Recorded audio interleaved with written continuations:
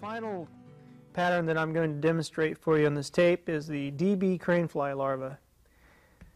This pattern was originated by Dennis Brown from Logan, Utah, and is a pattern that is well served during the high spring runoffs and early season trout fishing.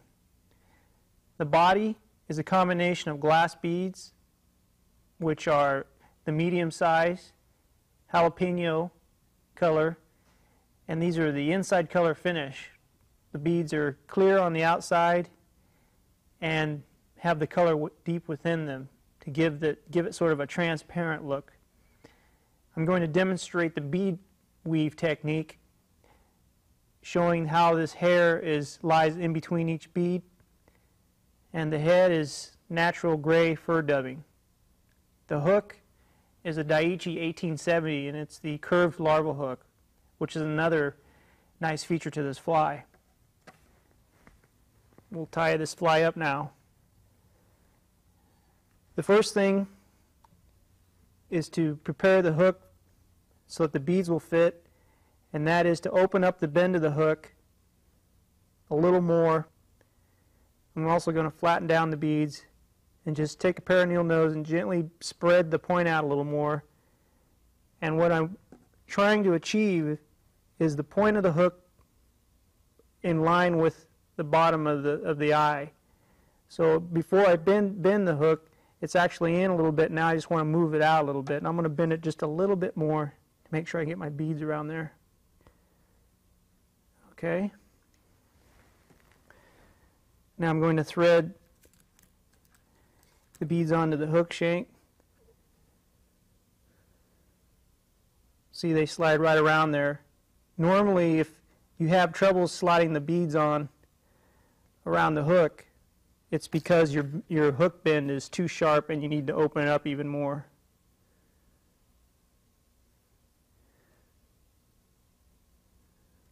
So I'm going to try to shoot for about 8 beads on here.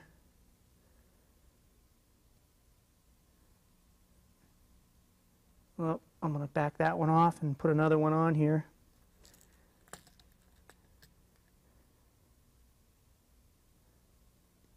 Well, we'll keep trying here and we'll get this on eventually. Okay, I'm going to have to open up the bend of my hook a little more. Not quite getting all my beads on there, so it's just easier to do that than to fight with trying to thread the beads on. There. Now, just to show you that actually works better, I'm going to go back to these other beads that didn't fit on there the first time and put them on. There you go. So that's 4. We'll go slip it on the last bead here. That should give us 8. As you can see, the nice curve of the hook adds to the shape of the body.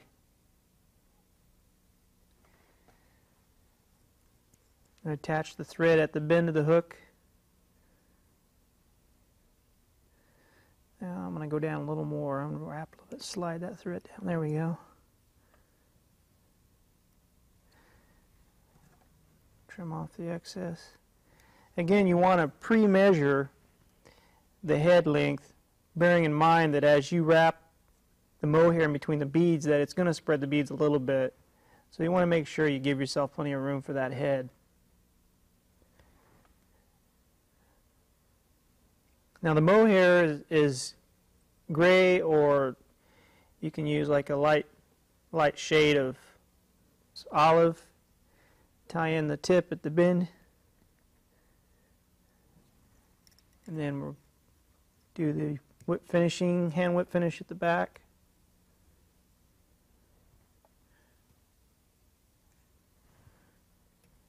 Several times.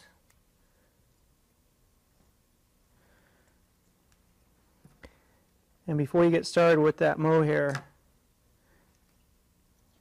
attach the thread back to the front to finish off the head again.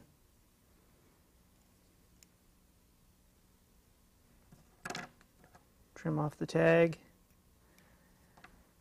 Okay, now we're going to wrap this around to make the butt. Also as our stop for the beads. And just move one bead back at a time. Come on, I said one at a time. Use your thumb to trap the yarn and come around. Bring another bead back, around. Every once in a while I just like to kind of use my index finger and thumb and push back, tighten things up a little bit. Bring the next one up and around. You want to make sure that you wrap that yarn underneath and around rather than off to the side. Snug the beads up a little bit. As you can tell, the hair is beginning to protrude from between the beads. One more.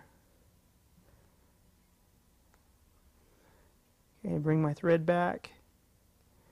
Lock in the mohair with my thread. Trim off the excess. Okay, I want to show you that on the bottom of the fly you can see the mohair is nicely wrapped on the underside of the fly, which is the way you want it to look.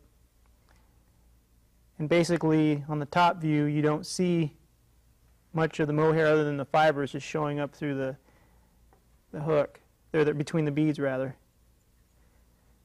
Okay, now we're going to dub on the head using natural grade dubbing, and I'm going to use a dubbing tool. Before I attach the dubbing tool I want to make a loop, so I hold down with my fingers, come back up and around, make a few wraps, and I've made a loop. This is called a dubbing loop. I'm going to attach the tool in there so it's kind of a Y-shaped, and I take the middle of this point and insert into the loop and then draw it down. And then as I turn my tool, it starts to spiral up above at near the hook. Turn that a few times, and then working with my dubbing material, I'm going to start pushing it up in there, and then I tighten down on the dubbing by twisting the tool. Just continue to push that in there, and I want the hair to stick out so it looks spiky.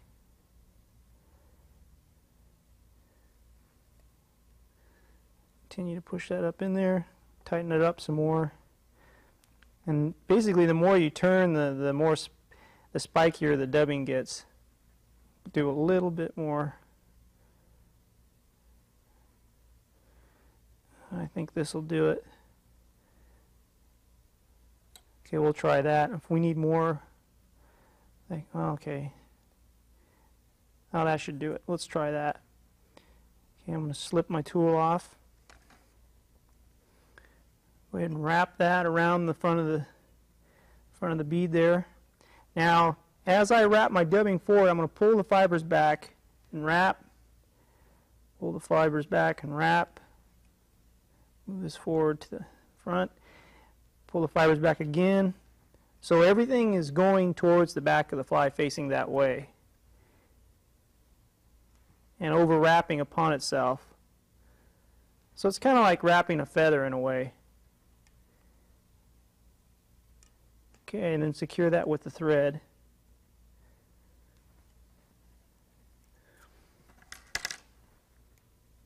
Trim off the dubbing loop.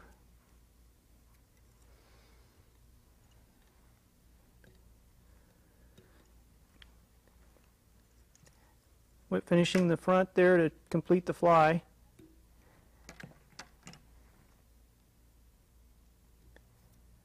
And there you have the completed DB Cranefly larva.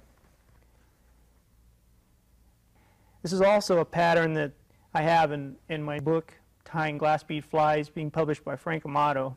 And you'll find a host of other fly patterns that I've gone over today that are also in the book, in addition to well over 100 fly patterns that are featured in there in color plates.